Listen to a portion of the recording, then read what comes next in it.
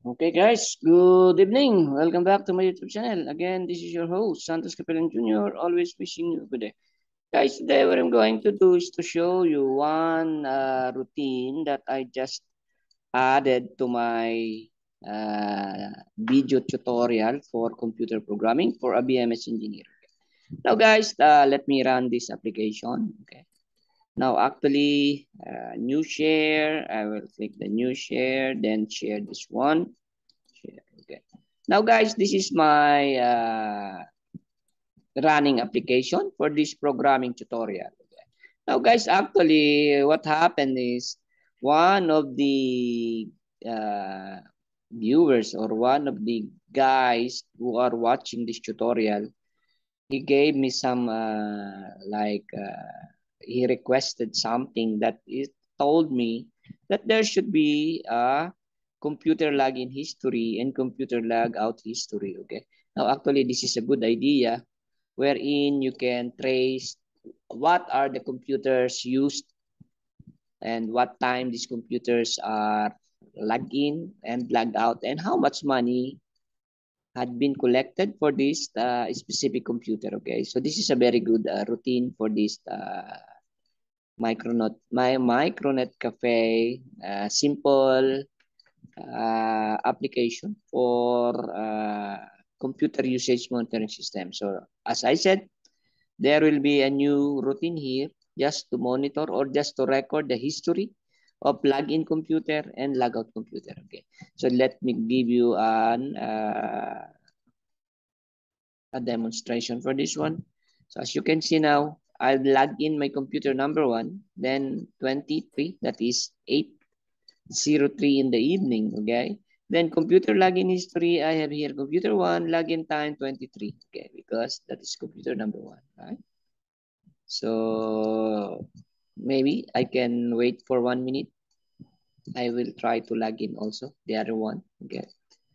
So all the login computers will be recorded in this list box. Actually, this is just a simple control in Visual Basic, which is list box. Okay, so we are just going to populate the list box with all the computers that is logged in. Okay, so just a couple of seconds. Now it's already 59. Okay, now let's say I will log in another computer here. Okay, as you can see here, computer 2 login 2014. Okay.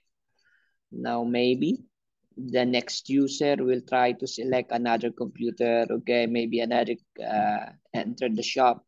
Then he sit in computer number 4. Okay, so computer number 4 login 24. Okay, so maybe another user get or went inside the cafe and sit on computer number 5. Okay, so as you can see here, it's being recorded in this list box. Okay, so I just want to show you how it is being populated. Okay, once you are logging in a computer. Okay, now here let's say this one is already the amount to pay is 25 centavos. Let's say we will just log it out. So I will log out. Okay, so computer number one usage is 2 minutes. Amount to pay is 50 centavos. Okay, then let's say paid. Okay, then again that log PC is available, so we can still log it in. I mean, we can log it in, and let's log in also this one. Okay, now for the log out, once you log out, it will be recorded also in this list box. Computer one log out time 25, amount to be collected or collected is 50 centavos. Okay, so this is a very good way of that it's like a log wherein you can check what are the computers, you can scrutinize the record. Okay, then let's try to log out this one. Okay, then I say he paid. Now we have also here accumulation here. Then let me log out this one also. Then he paid. Okay, all the computers being logged out is recorded also here. Okay, likewise, I can log it this one in, then another login. Now, when it is there are more items added to the list, then it will automatically will have this like spinner. Okay. Okay, then let's see. I will log out this which one? This one. I will log out this one. Paid. Then I will log out this one also. Paid. Okay, then this one I will log out also. Paid. Okay, now let me log in again. So we can see the list box is being populated. Okay. So from the first computer to the last login computer is being recorded in our list box. Okay. Then the same thing should happen in our logout history. So let me log out this one. Okay. Pay another one. Okay. As you can see, pay. Okay. So this is requested by a student who is doing also the same simple application. Computer login history and computer logout history. This is just a log of what is happening or what happened to the computers. The time it was logged in and the time it was logged out and the amount of money collected from this computer. Actually, you have also a total amount collected here, which is 3 pesos. Is that correct? Yeah, that is correct. 1, 2, 3, 4. That is 1 peso. Then you have here 1, 2. That is 3 pesos. So you collected 3 pesos, which is also being shown in here. Okay. Now, guys, next is to show you the program or the code for this one. Actually, I have used a very simple one here. So let me show you my code. Okay, I hope you are seeing now my.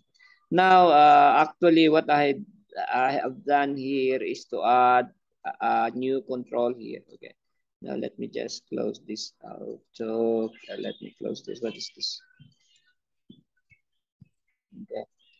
Now, so I just added in my main form 2 list box. Okay. So these are just list box. Okay. Then my code is. Let me show you my code. Okay. So the code, let me genuine share. Is it being shown here? I hope you are seeing my, okay, share. Okay, so this is the code. Okay, now, so let me close this again. Actually, I can open that by clicking here. Okay, so this is my, just a minute. Okay, now let me show you here. So when I log it in, okay. So what I did here is try to create a sub procedure, okay. So first, I tried to, let me go to the top of this code window. Okay, so what I did here, I just tried to create these variables class level, okay. So LPL login PC hour, login PC minute, then log out PC hour, log out PC minute, then PC amount to pay, which are all single data type. Okay. Now I have created here a subdirectory. This is public sub list history. Now actually this list history is for my login time. Okay. Now here I'm using here one argument or parameter.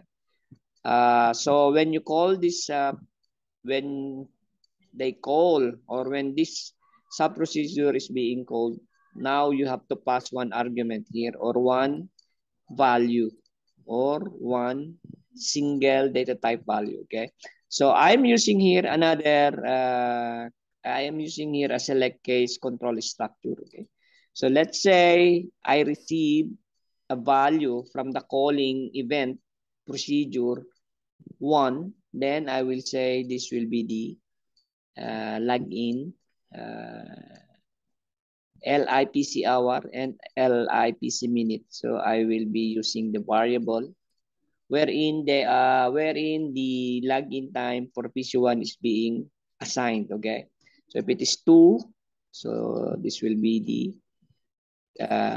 login PC hour and login PC minute. Likewise, 3, 4, 5. Okay, then I will be adding the item in my list box. List history items that add computer. Okay, actually this ampersand sign is just for concatenation. Okay, so I will be adding computer, then I'm getting the computer number or the argument being passed to this procedure, then I'm going to display it or concatenate it with this computer text, then concatenate this text login time, then again concatenate the variable which we are putting the login hour and login minute, like this one. Okay, then again another sub procedure was created for the logout hour, but this time it has the same. Okay, wait, I think I have some problem. I need to remove this one. Okay, the program is running. Okay, so I cannot edit it. Okay, now so for the log out, so I created another sub procedure list LOH history. Again, I'm be needing one argument or parameter, the same computer number. That is the number that will be passed to this procedure when they call it. That number will be the PC number wherein they will click the login or the logout button. Okay.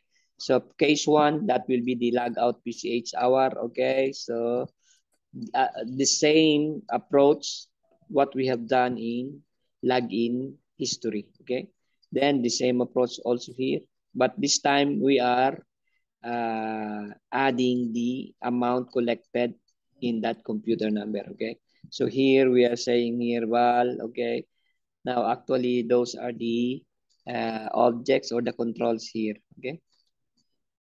So let me go back to the code. Okay, wait a minute.